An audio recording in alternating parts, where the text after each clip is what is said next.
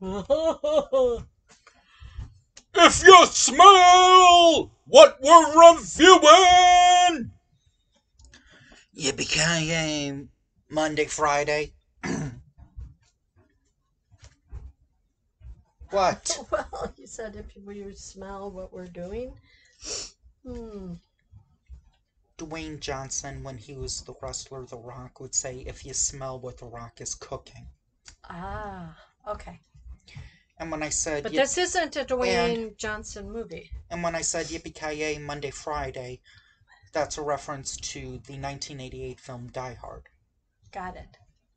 Anyway, people, this is our annual Die Hard ripoff review, Woo-hoo. where every year we review a Die Hard ripoff around this time, which has included Cliffhanger with Stallone.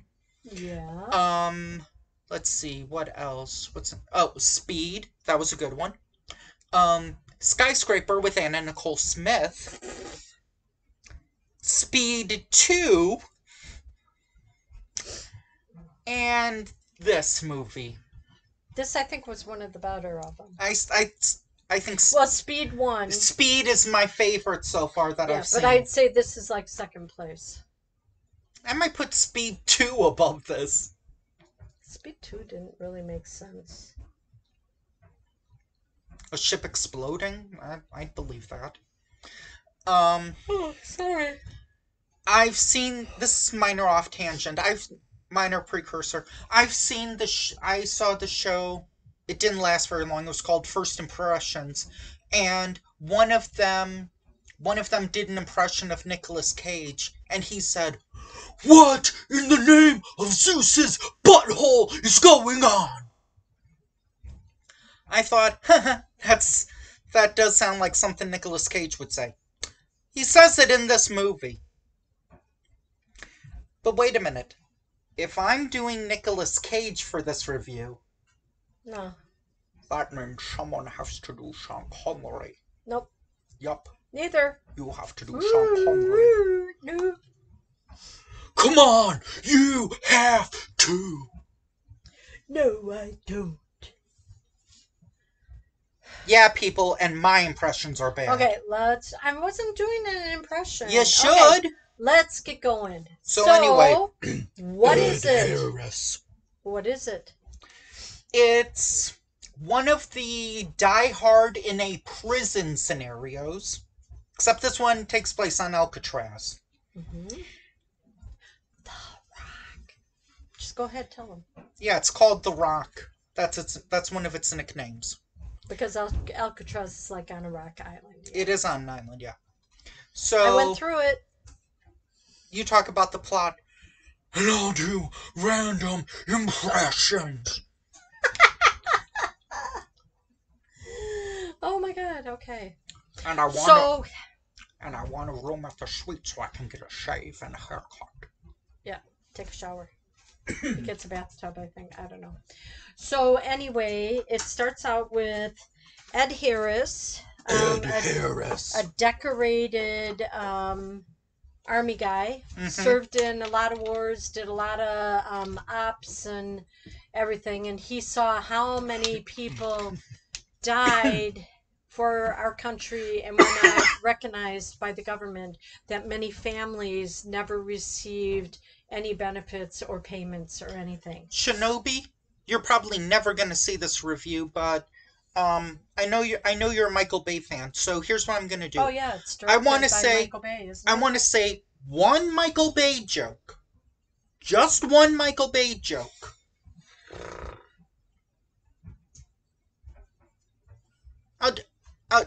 I'll do two, but I'll put my finger up like this, so that way you know when to mute this review. Mute it from the beginning? No, only when my finger is up, see? Yeah, so you mute it. Of course this movie has to deal with something with the military. It's a Michael Bay film. Okay, back to our plot. So anyway, Nicolas Cage is kind of like he's a physoscientist. Oh, you're talking about Nicolas Cage. Okay. You said Nicolas Cage is. I thought you were talking about Ed Harris, or He's what I a just said. biochemist, scientist, Yeah, PhD, whatever, supposed to he's be the best in the business. So he's the guy who decides, like, do you cut the red wire or the blue wire? or do you take out the detonator mechanism and smash it so And nobody can ship who's the guy? the bombs anywhere? Who was his partner at the beginning? Just that one guy that wanted to get out of his job. Let's say Scientist X. no. Lab Scientist X. I don't know. Where's the movie? You know what? Let's call him Sean. Let's say it's Sean Bean because Sean Bean always dies in movies. Unless it's Jupiter Ascending, which just died in the theaters. Where did you put the movie? Anyway, get back here, please. Yes, go ahead. I don't think it's listed. There's like 20 people in this movie, and it only names like 7 actors. Well, because those were the ones who got the credit. Mm-hmm. And I put in the wrong disc the first time. It was the second disc. Yeah. No, we didn't see the bonus features. I don't know if we'll get this movie. It's not my... Probably not. It's not my favorite Die Hard ripoff. So anyway, Ed Harris. Harris. He's a decorated military Should I explain guy. that joke? Why I keep doing that? Whatever. Okay, I'll just do it real quick. In Erod's Planes Fire and Rescue review, there was a character played by Ed Harris, and he kept doing like Ed Harris, Ed Harris, Ed Harris. Oh man, I can never do it as good as Don LaFontaine. And then it showed a montage of like Don LaFontaine saying Ed Harris. Okay, can we move on? Don LaFontaine was like the in a world where ghosts and goblins exist. So anyway, he put together a group, but before you get to the group and what they're going to steal on the base, chemical warfare. One of them was John C. McGinley. Chemical warfare. Mm-hmm. He goes to his wife's grave. He takes off his wedding band and places it next to his wife's wedding band on the dresser in their home. Nicolas Cage or Ed Harris? Ed Harris. Okay. And then he goes to the cemetery. He puts his Purple Heart there. And he says... Again, Michael Bay military. He says, please forgive me for what I am going to do. And at this point, he, with a ragtag team of kind of mercenaries. Mm-hmm. Well, they were all Army, though. Army, SEAL, whatever. Yeah, Navy SEALs and military people. Whoever wanted to sign up for the op. I just remembered another Die Hard ripoff I reviewed. Air Force One. Oh, yeah, that was a good one. That one was a good one. Yeah. So anyway. They go on base. They go on base. Ed Harris and this other guy go on base. And they get on right away because they're officers. And they kind of imprison, literally, a ton of tourists in like these cells. First they have to steal the chemical warfare. For the rockets. Yeah. So then they take it over to Alcatraz.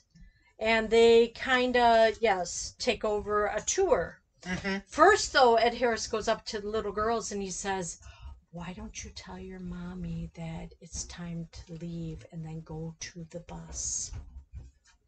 But I didn't understand that because the only way I got to Alcatraz was via a boat, like a ferry boat. When did you go? You could take a chopper or whatever. But there's no connection. When did you go? It was probably 79 or so, maybe? This was in the 90s. Okay, so maybe it's updated. This might have been... But I don't Didn't see they how close you could take... They probably closed Alcatraz. As a tourist place? Or as a actual prison. I don't remember what year they closed. Oh my God. It was closed when I went there. Okay. I wasn't going to go through a prison with the live prisoners there. No. So anyway, they get all of the ammunition. They set it up with rockets throughout the island. They called the president and say... No, they didn't call the president. He called his dear friend who was in the Pentagon in the president's what room? Not war room, but where all the chief of staffs are. I can't think of the name. Me neither. Anyway. The Oval Office? No. So anyway, War Room? that's a movie. So then, Bunker? no, bunker is how many floors down. That's where the vice president goes when the president is in danger. So anyway, what I've heard, maybe not. I'm probably wrong, but anyway, so they give them what, 24 hours? I thought it was like no, it was like 36 or 48 hours because Nicolas Okay. Cage was somewhere else and he had to like fly there or Right, he had to go to San he got Francisco. yeah, Yeah. and then they had to kind of bail out, or they had to get Sean Connery out of jail and out of prison. Yeah, the man with no name. He had a name, but nobody remembered whatever. Let's just call him Bond. So anyway, he had a hard drive. Either that or let's call him Red October. He had a hard drive that would tell all the secrets of the world wars and everything, and That's how not many agents and no, everything. but also the bomb or the rocket contained like ground ammunition and 8-block radius. Where are you going? We're back. So yeah, if it was just on the ground, it would be 8 blocks, and if it was air, there would be no signs of stopping it. And they had to get Sean Connery because he was the only one, because he escaped from Alcatraz, so they need him to kind of like go into Alcatraz, Right. so take that the way SEAL team in.